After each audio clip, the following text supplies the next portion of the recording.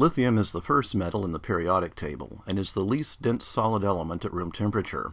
It is most commonly known for its use in batteries for consumer electronics such as cell phones and laptop computers.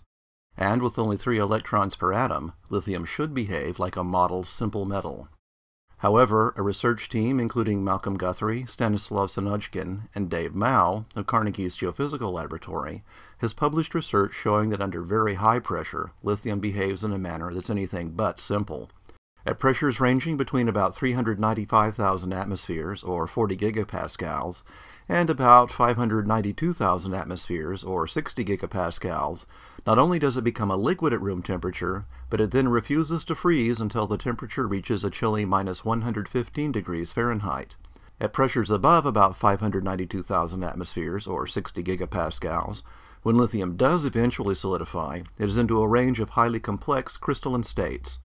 The highest pressure reached in the study was about 1.3 million atmospheres, or 130 gigapascals. The research team believes that this exotic behavior is directly due to the exceptionally low mass of the lithium atom. An elementary result of quantum physics is that atoms continue to move, even when cooled to the lowest possible temperature. As the mass of an atom decreases, the importance of this residual so-called zero-point energy increases.